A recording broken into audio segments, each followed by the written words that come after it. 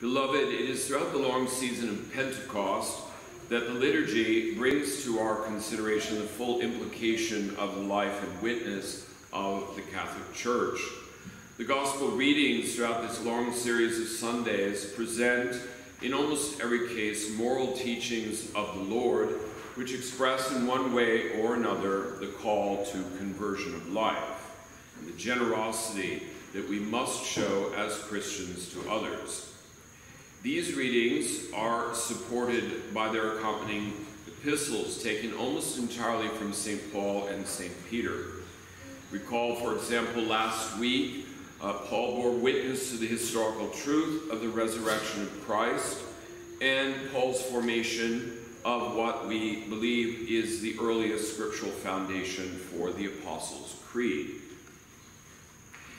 In this way, through the liturgy, we find the spiritual wealth of what this holy season, now simply known as ordinary time, has to offer. The Church, in her solemn worship, places before us, and within the ever-present and all-pervasive first mystery of faith, which is the Holy Trinity, it then considers Christ incarnate, crucified and resurrected, and then him as revealing all that is necessary for our salvation. To the vast company of the human race, he gives as eyewitnesses, and then empowered as leaders and teachers, his apostles, whose lives, teachings, whose martyrdoms laid the foundation for the Church's work and her ministry even unto the ends of the world. And so, unceasingly, the Church must continue to proclaim the one unchanging Christian truth, and that is aversion from sin and conversion to God, love of neighbor for the love of God, and that until Christ returns to judge the living and the dead. Now, this witness reaches a sort of pinnacle in today's Mass and liturgical texts. What is the inner power of Christ's own work? Why do miracles drive us to the spreading abroad of his name and his glory?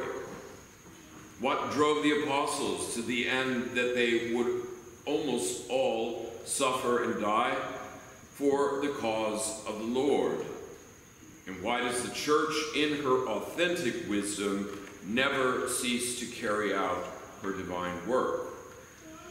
Well, the answer to the worldly and to the Jews who expected a political savior, the answer is a great letdown. Many prophets and kings have desired to see the things you have seen and hear the things that you have heard. Thou shalt love the Lord thy God with thy whole soul, and with all thy strength, and with all thy mind, and thy neighbor as thyself. The poignant and paradoxical conclusion of today's Gospel is, in fact, the summit of Messianic teaching. Who is neighbor to the man who has suffered misfortune? The lawyer, forced by the evidence, gives answer to the Redeemer's question. Not the priest who faithlessly walked by the suffering victim of violence, not the Levite, another form of religionist of that day, the Samaritan, that was a heretic, the Samaritan. And so the lawyer, forced by the circumstances of the question, he answered Jesus' question, who was the good neighbor. The one who is the good neighbor is that man who shows mercy. Mercy. Not as God shows mercy, because we are not God, but in that God does show mercy, we must, like God, show mercy. In this we see that it is love itself, which is the foundation of our Christian faith and the deepest truth of God's revelation. Not a sappy, saccharine, lifeless sort of good feeling, that kind of love, but sacrificial, self-denying, self-dying love. We must not let the present pseudo-gospel of social action, which has taken the world absolutely by storm, turned it upside down, and rendered that which is sane crazy, and that which is crazy the new sane. No, we must not let that pseudo-gospel cause us to ever minimize the central importance of true love in the practice of our religion. The love we bear for God both requires and impels us to a similar love towards others.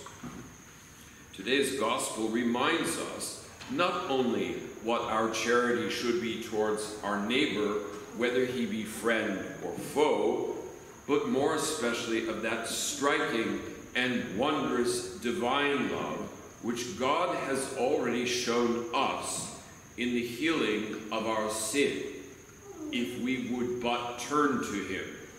It is not automatically given. God's mercy is engaged by us by a willing aversion, that means turning away from sin, and conversion to God. And the Church, which is the abiding sacrament of God's love for all mankind, one of the great meanings of sacrament is pledge. The sacrament of the altar is a pledge of future glory. The Church, the abiding sacrament of God's love for all mankind, continues this same ministry of love even unto the end of time. What is more, it is also a ministry of glory, because she, like her Master, not only teaches, but by the internal power of grace and sacraments, the Church is able to perform the miracle of our forgiveness, while spreading always further and further the divine life of God among all mankind. Beloved in Christ, it is for this reason that we listen attentively, with docility, with openness and humility, not only to Jesus the Lord, but to his disciples. Today, St. Paul reminds us that the letter kills, but the Spirit quickens, the Spirit enlivens. To be truly Christian, to be, in fact, a real and authentic believing Catholic, means being called to a genuine and divine charity, one that is Christ-centered and for that reason Christ-like.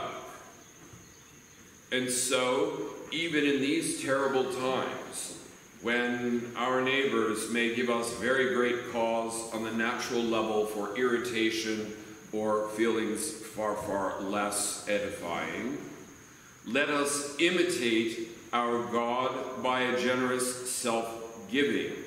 Let us forgive our enemies, first of all, by praying for their conversions.